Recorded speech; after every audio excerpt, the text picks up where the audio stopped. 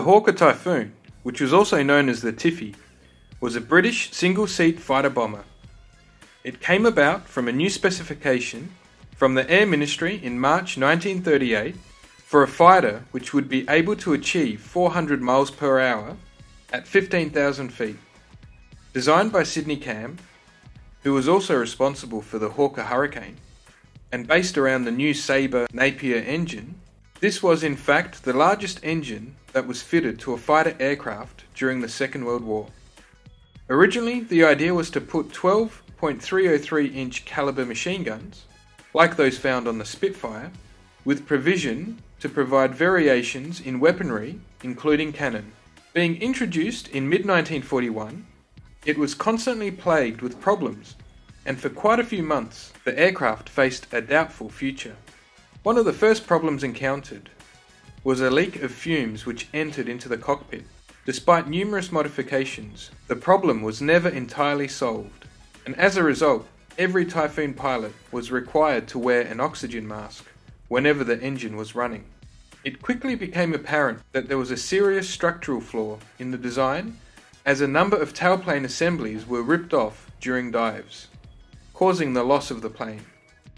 The solution was to rivet 20 alloy fish plates externally across the rear fuselage joint, together with some internal strengthening. In total, 25 aircraft were lost and 23 pilots were killed due to the crashes.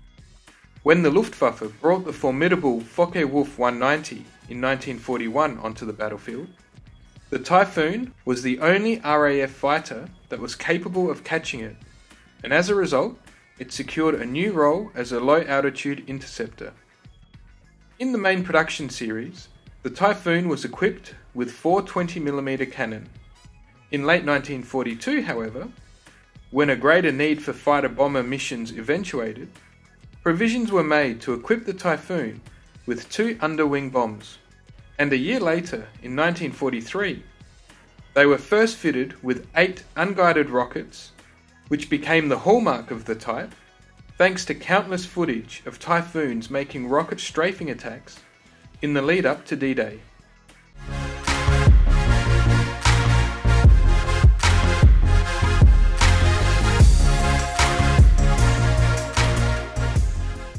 The first thing that you need to take into consideration is the sheer size of the kit, and subsequently the amount of time involved to put everything together. But I must say, everything under the hood fits perfectly, and it has definitely been one of the most fun builds I've ever done. This is not just due to the quality of the kit, but I guess the fact that I really enjoyed handling such a large and impressive subject. The exterior detail is very crisp and quite busy. All the main assemblies, such as the wings and fuselage, fit together snugly, with no gaps showing. There was, however, one area that did require significant filling, and that is the air intake cowling below the engine. The kit provides the option to display the engine with all the panelling removed. However, it suffers from a common setback of fit issues when the choice to build the engine completely enclosed is made. This, however, is not that difficult a task to rectify. The main part that lets the kit down, in my opinion, are the wheels. However, this is easily fixed with the use of aftermarket resin wheels. Unfortunately, I made a critical error during the build. This was not detected until after the paint masks came off. The genesis of my mistake lies in inexperience, in that the vast majority of the kits that I have built over the years have been displayed with open cockpits. With this build, however, I chose to seal the whole canopy, and in doing so, I really didn't realise that I had to check every single gap between the glass panel pieces. This allowed varnish to enter the cockpit and hit the opposing side window. Unfortunately, it is impossible to rectify this mistake without removing the top glass panel. Having used liquid cement for this process, it is unlikely to be removed without damage, and double check, in fact triple check, to make sure all the seals around the cockpit glass are properly closed off.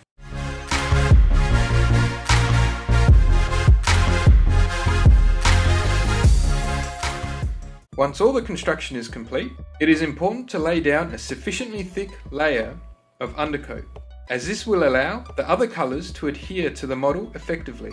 Primers are specially formulated to grip the plastic, often by way of a chemical bond with the plastic.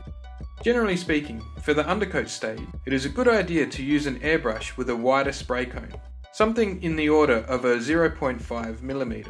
This is especially the case for larger sized kits, as this will not only save your wrists, but also give you a better result.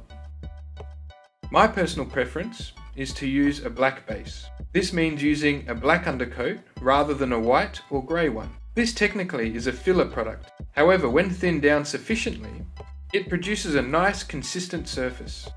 When spraying, ensure that it is done with even and regular patterns, building up the layer gradually. When the mixture is highly thinned down, you should see a wet finish on the surface.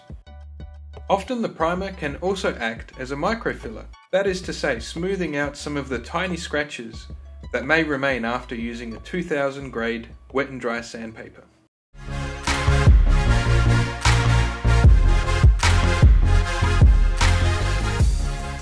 Once the model has dried for at least 24 hours, but preferably longer, we now apply some pre-shading. This is done in order to give the main colours a slight variation in shades, which actually occurs on the real thing, and this is something that the human eye actually looks for. The centre of the panel, between each row of rivets, is sprayed with a highly diluted mixture of white and is then gradually built up. This is done using a fine airbrush, such as this 0.2mm. As you would with a pencil, you gradually fill it in. I end up doing about 3 layers on the majority of the surfaces on this kit. My primary focus was on the centre of each square, and from there, moving out towards the edges. The idea is to build it up so it looks a bit like a cloud, and for the most part, avoid the riveted areas altogether. This effect, combined with additional variations created with inks and washes, can really add a lot for a little extra effort. Well, ordinarily a little extra effort, but on such a large and imposing model, it actually translates into many more hours.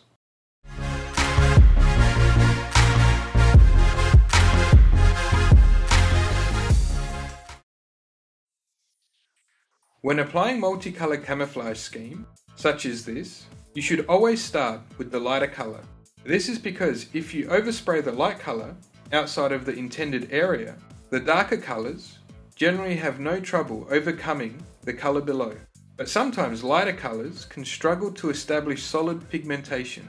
This can cause any of the overspray to be seen underneath, or at least causing a darker shade where the overspray occurred. On larger subjects, it is my personal preference to do the spraying freehand. With a good quality airbrush, this can also blend the camouflage patterns in a manner that looks correct to scale. The other choice, of course, is to mask off the pattern. There are pros and cons to all techniques. On the plus side of this one, when done with a decent airbrush, the feathering effect between the colours is much better and more consistent.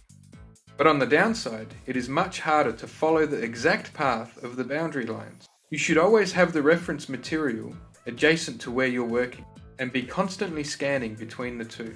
If time is an issue, then masking it off would allow for a broad spray cone airbrush to be used, allowing broad strokes and therefore cutting back the amount of time it will take. When spraying the main colours, the most important thing to consistently look out for is to ensure that the paint coverage or thickness is consistent across the whole surface. If you don't spray enough paint, especially with the white pre-shading below, you will actually be able to see the difference.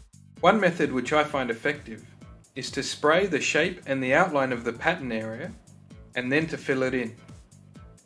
This allows for more control and accuracy, as your concentration is focused on accuracy when you're doing the outline, and then on effective blending and layering when you're filling in the colour. Try and maintain a consistent angle of about 80 degrees when you're doing the outline. This way, all the feathering across the plane is the same. If you wish to increase the width of the feathering effect, i.e. more splash onto the other colour, simply reduce the angle further, but this is highly risky, as you can easily overdo it.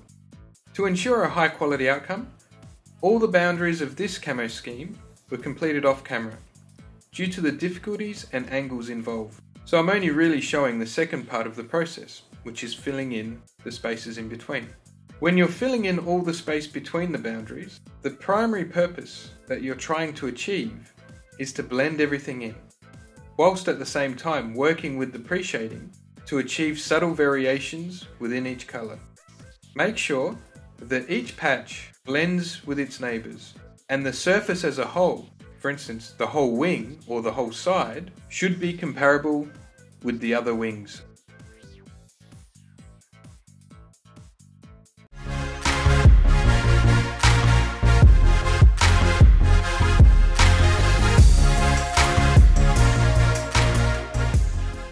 Prior to applying the wash, the whole model was sprayed with 3 coats of acrylic gloss varnish. This is done both to protect the paint underneath, but also to provide a gloss, i.e. a smooth surface for good decal adhesion, and to prevent bubbles being created underneath due to uneven texture of the surface. The decals were then applied to the whole kit. Decal softening solution is then used to make the decals melt onto the surface. This is generally applied twice with a good few hours in between, and then sealed with a quick burst of gloss varnish on the decal and around its edges. I find using an enamel ink wash is the most effective wash for panel line, as it is easily controlled and generally quite thin when it dries. The acrylic washes I find are better for the grit and grime part, rather than as a general wash. I think this is mainly due to the difference in size of the wash particles, with the inks being much smaller. Try to restrict the application of the wash to within the rivet holes or panel lines, and apply as sparingly as possible. But make sure that everything gets covered. It is better to go over an area a second time, should it be required, than to remove built-up excess in the first instance. As with other stages, there is a large amount of surface area to cover, but the detail that you get to work with and appreciate along the way is just amazing.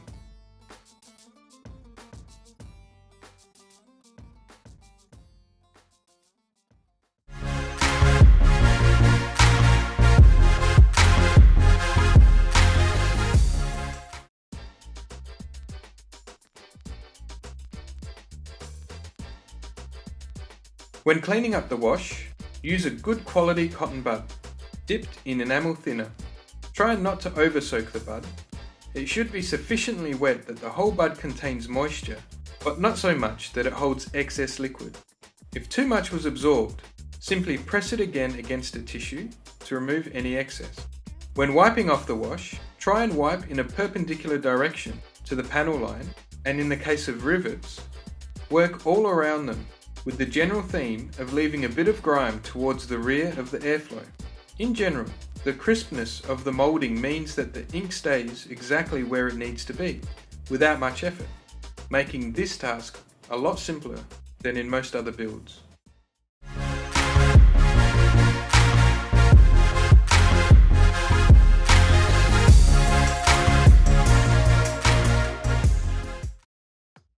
The last thing to add is the exhaust smoke.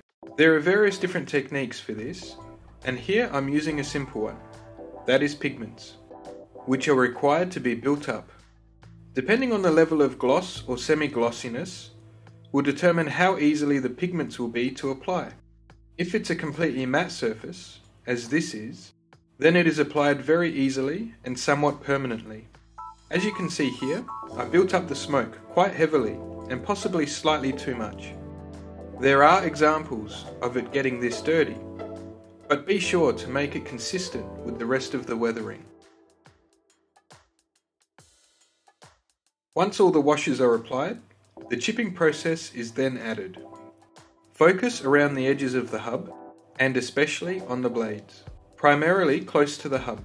Then there are a few random added chips here and there in the middle.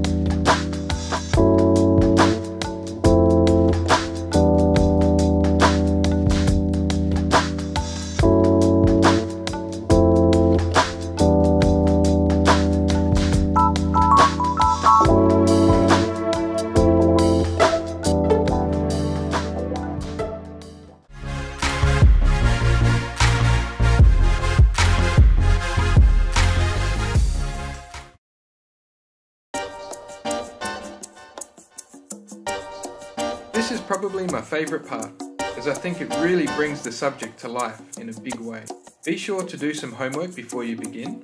Look up some photos of the real plane, online, in books or magazines, etc. The chipping usually builds up in certain areas above others. This is mainly due to the movements of the work crew and the pilot on the surface of the plane. The main areas are around the cockpit, the engine access panels, the front edge of the cabin, and the cannon and ammunition bays, including where the crew would walk on to get to them. Also, the leading edges of the wings, where stones and other debris might hit, and the steady wear and tear of the Airfix occur. When applying the chipping, be sure to use an ultra-fine brush and apply very sparingly. You can go over an area again, but it's actually very difficult to remove if you have overdone it. The most important thing to keep in mind is that it needs to be random within the scope of the area. Random, but also logical. So for example, try and imagine where the substructure might be and where a path might be formed due to high traffic. Make sure that the two wings look similar, with equivalent levels of chipping. The overall feel of the plane should be the same, unless you wish to clearly distinguish an old or new panel or part.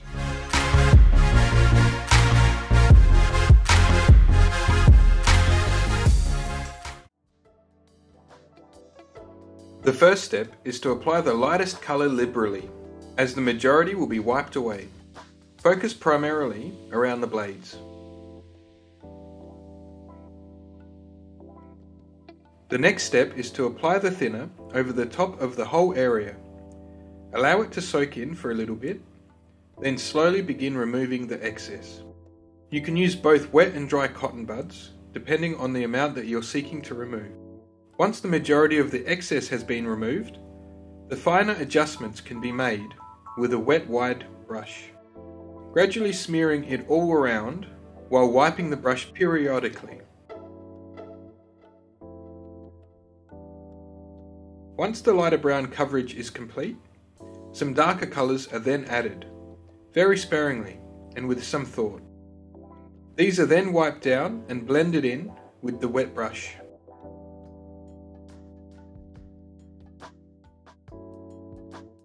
Once all the washes are applied, the chipping process is then added. Focus around the edges of the hub, and especially on the blades, primarily close to the hub. Then there are a few random added chips here and there in the middle.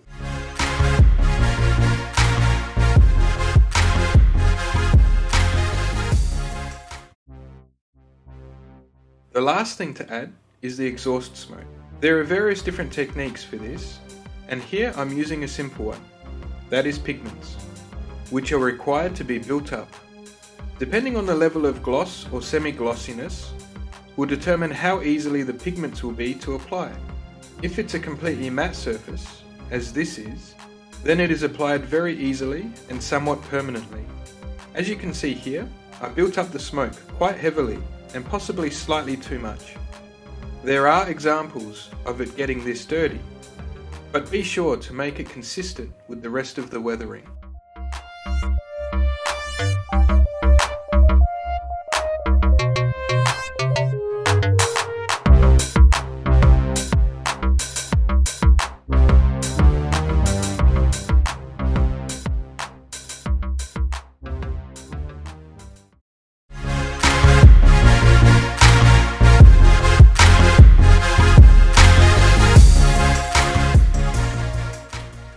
That's all for this episode of Scale Model Cinema.